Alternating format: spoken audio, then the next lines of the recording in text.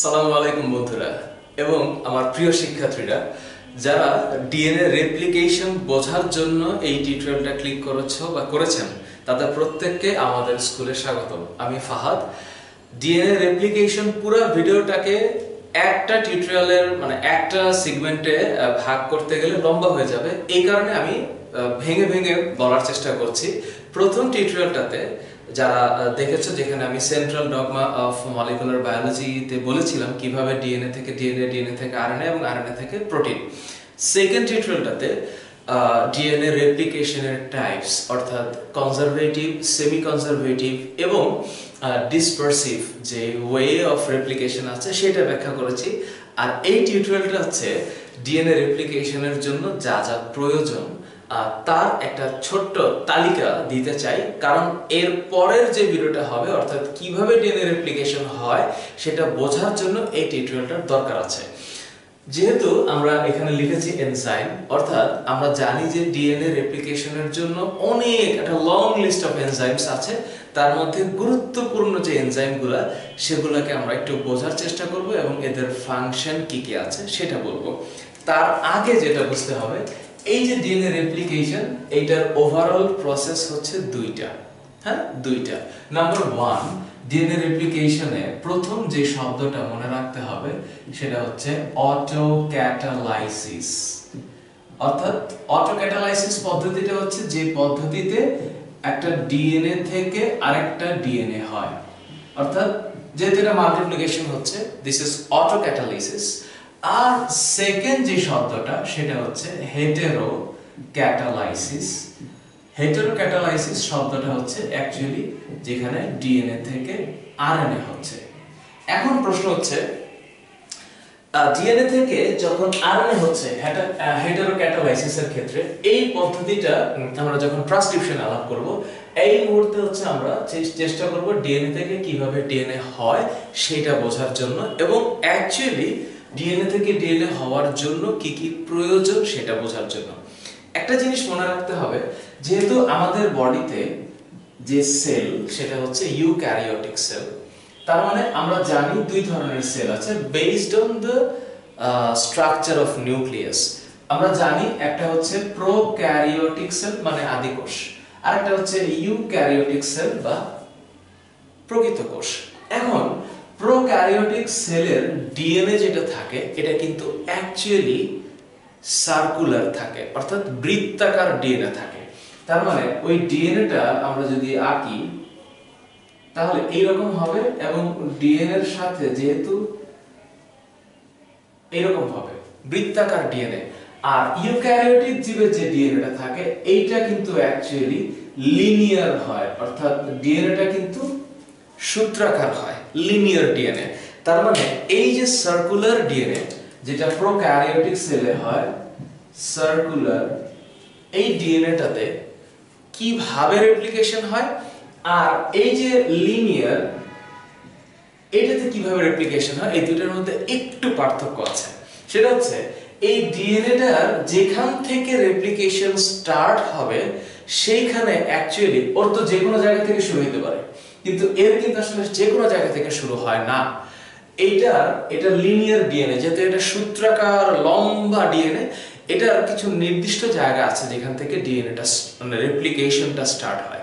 সেই নির্দিষ্ট জায়গাটাতে যদি আমরা চিন্তা করি তাহলে আমরা দেখব যে এটাকে একটু সহজ করে চিন্তা করি। এটা মনে করো সহজ করে চিন্তা করলাম সোজা। তো ডিএনএটার যেখান থেকে রেপ্লিকেশনটা স্টার্ট হবে সেই জায়গাটাকে বলা হয় ওআরআই, অর্থাৎ এই জায়গাটাকে বলা হয় ওআরআই। বাংলায় আমরা যদি বলি অরি বা সূচনা বিন্দু বলে। এবং এই সূচনা বিন্দুকে চিন্তা করলে এটা দেখা যায় হচ্ছে কাঁটা চামচের মতো। এই কারণে এই জায়গাটার নাম হচ্ছে রেপ্লিকেশন ফর্ক। এটার নাম হচ্ছে রেপ্লিকেশন ফর্ক। আমি পরের টিউটোরিয়ালে এগুলো অবশ্য বলবো না, এই জন্য এই টিউটোরিয়ালে বলে নিচ্ছি এটার নাম হচ্ছে replication fork.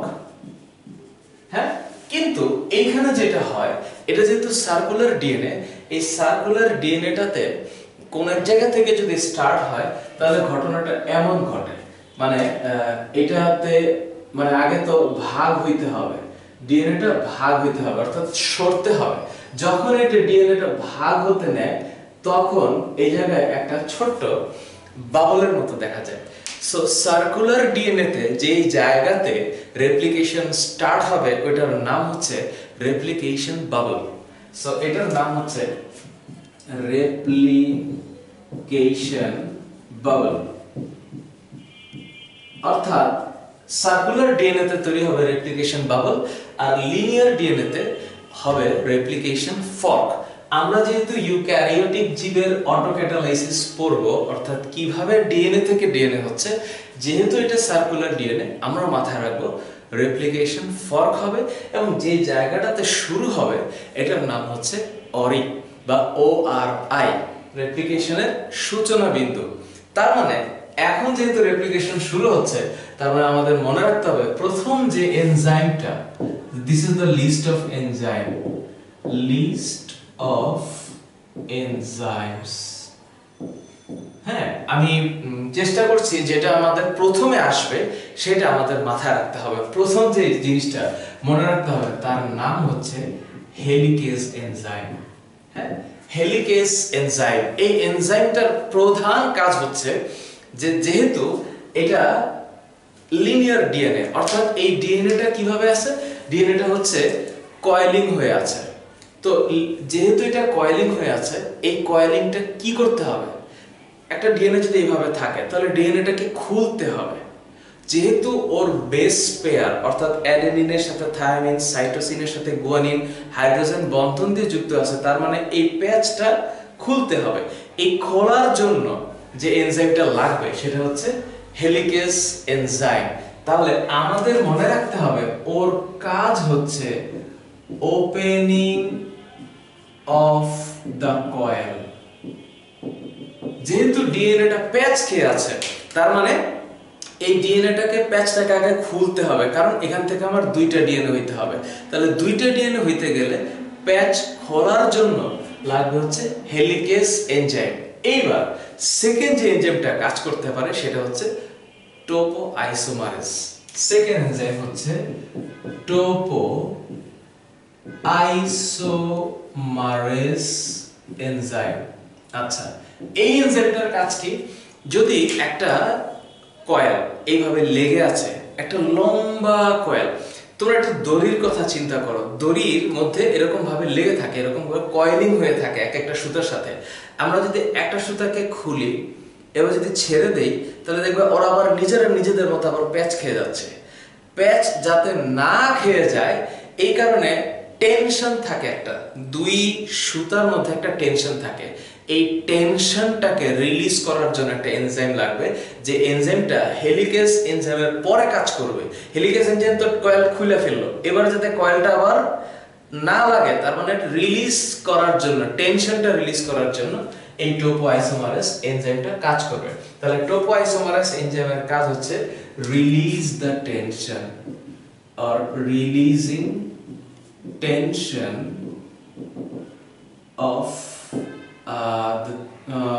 of the strand.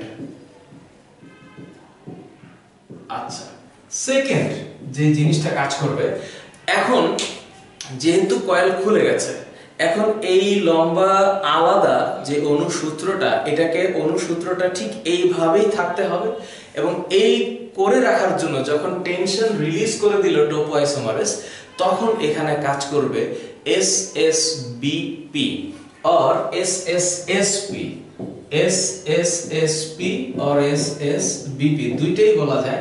এটার অ্যাকচুয়ালি মিনিংটা হচ্ছে সিঙ্গেল স্ট্র্যান্ডেড বাইন্ডিং প্রোটিন অথবা সিঙ্গেল স্ট্র্যান্ডেড স্ট্যাবিলাইজিং প্রোটিন। তাহলে এটা এক ধরনের প্রোটিন যেটা অ্যাকচুয়ালি কাজ করে এই টেনশন রিলিজ করার পরে যাতে অনুসূত্র দুইটা আলাদা থাকে, অর্থাৎ এই যে সূত্র দুইটা এটা যাতে আলাদা থাকতে পারে। তার মানে ওর কাজ হচ্ছে, না, ওর ফুল মিনিংটা হচ্ছে single stranded binding or stabilising protein. আচ্ছা, ফোর্থ, যেহেতু এটা SSBP এখানে আছে, এটার জন্য SSBP এর পরে যে এনজাইমটা নেক্সট এটা মনে রাখতে হবে, এটার নাম হচ্ছে ডিএনএ লাইগেজ এনজাইম। আচ্ছা, ডিএনএ লাইগেজ কি করবে? মানে ডিএনএ লাইগেজের প্রধান কাজ হচ্ছে, তোমরা এখানে একটা শব্দ করবে, এটা হচ্ছে প্রাইমার। প্রাইমার মানে হচ্ছে যখন ডিএনএ এর ডাবল হেলিক্স দুইটা আলাদা হয়ে সিঙ্গেল হেলিক্স হয়, তখন একটা আরএনএ এর কতগুলো সেগমেন্ট, খণ্ডিত সেগমেন্ট সেখানে যুক্ত হতে হয়, যেটাকে আমরা বলি প্রাইমার। সেই প্রাইমারটাকে সরায় ফেলবে এবং প্রাইমার সরানোর পরে ডিএনএটাকে সোজা করে লাগাবে, মানে ডিএনএটাকে একটার সাথে আরেকটা জয়েন করবে। এই জিনিসটার নাম হচ্ছে, বা এই এনজাইমটার নাম হচ্ছে ডিএনএ লাইগেজ। তাহলে এটা অ্যাকচুয়ালি মাথায় রাখতে হবে, ডিএনএ লাইগেজের মেইন কাজ হচ্ছে জয়েনিং অফ ডিএনএ। এটা ডিএনএটাকে জয়েন করবে। আচ্ছা, 4 নম্বর ডিএনএ ইসের পরে সেকেন্ড ফিফথ ইম্পর্টেন্ট জিনিস যেটা হচ্ছে ডিএনএ পলিমারেজ 1। আচ্ছা, এটা আরেকটা গুরুত্বপূর্ণ এনজাইম ডিএনএ পলিমারেজ 1।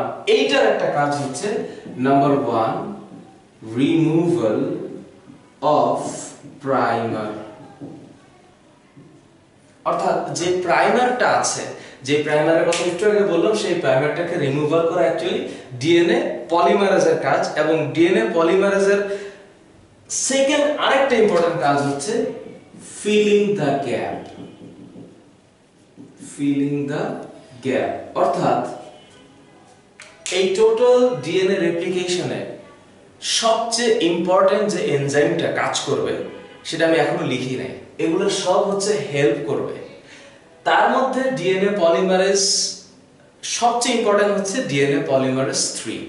আর ডিএনএ পলিমারেজ 1 এর একটা কাজ হচ্ছে ও প্রাইমারটাকে রিমুভ করবে এবং যে গ্যাপ হবে সেই গ্যাপটাকে ফিল করবে। DNA polymerase 1। ডিএনএ পলিমারেজ 1 এর পর 6th যে এনজাইমটা কাজ করবে তার নাম হচ্ছে প্রাইমেজ। এই প্রাইমেজ এনজাইমের কাজ হচ্ছে এই যে প্রাইমারটা এটা সিনথেসাইজ করবে, অর্থাৎ সিনথেসিস অফ প্রাইমার। আচ্ছা, এবং 7th প্রাইমেজ এনজাইমের পরে যে এনজাইমটার নাম মাস্ট লিখতে হবে, যেটা অ্যাকচুয়ালি এই রেপ্লিকেশনে কাজ করে, সেটা হচ্ছে DNA polymerase 3. So this is the most important enzyme of overall in DNA replication. এবং এই ডিএনএ পলিমারেজ 3 এটা একটা বিশাল বড় অণু এবং এটার 3টা সেগমেন্ট আছে। ডিএনএ পলিমারেজ 3 এর মেইন কাজ ও অ্যাকচুয়ালি ডিএনএটাকে রেপ্লিকেশন করাবে এবং বাকি যে এনজাইমগুলো এগুলো হেল্প করবে। তাহলে এর কাজ হচ্ছে, আচ্ছা তার কাজের আগে যেহেতু এটা একটা বড় অণু, এটার 3টা সেগমেন্ট আছে।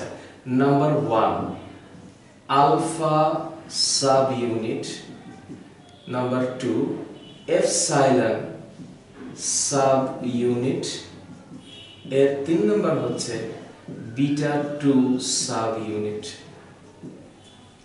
এটা এত বড় একটা মলিকিউল ডিএনএ পলিমারেজ 3 যেটার 3টা সাব ইউনিট আছে এবং 3টা সাব ইউনিটের 3 ধরনের কাজ আছে। আলফা সাব ইউনিটের কাজটা মূলত একটা প্রভাবকীয় কাজ, এইজন্য আমরা এটাকে বলি ক্যাটালাইটিক। এটার নাম হচ্ছে ক্যাটালাইটিক ফাংশন।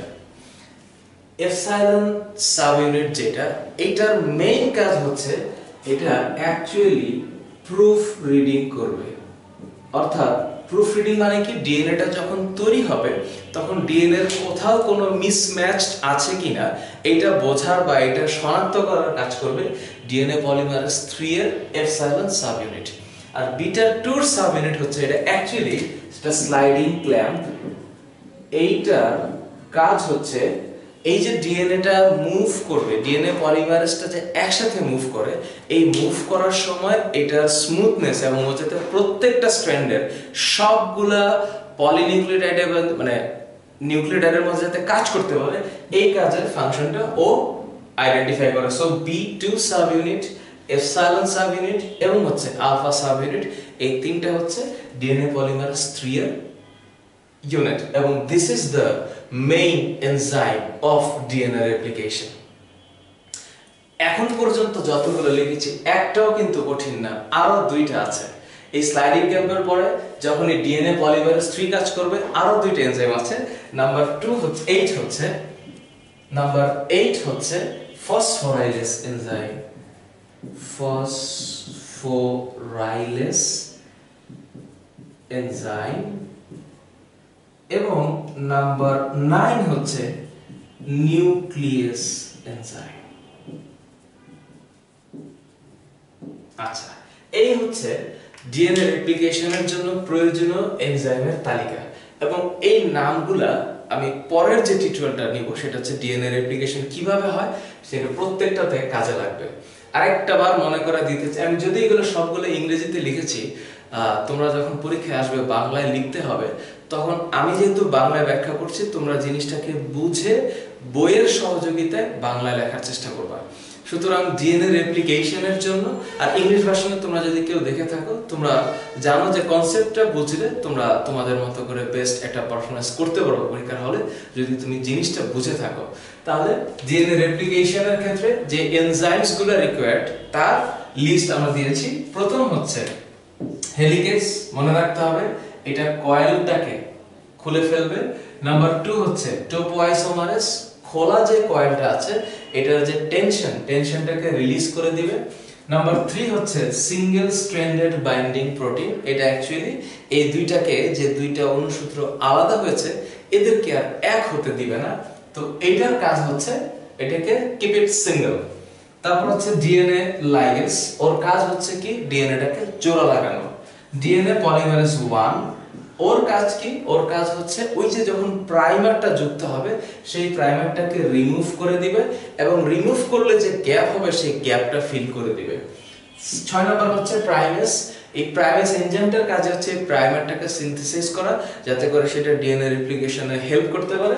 এবং সবচেয়ে বস যে ডিএনএ পলিমারেজ 3, ওর কাজই হচ্ছে এই ডিএনএটাকে রেপ্লিকেশন করা, এবং এই ডিএনএ রেপ্লিকেশনের ক্ষেত্রে ওর 3টা ইউনিট কাজ করে, অ্যাকচুয়ালি সাব ইউনিট কাজ করে, alpha sub unit, epsilon sub unit and B2 sub unit, যাদের প্রত্যেকের আলাদা আলাদা ফাংশন আছে।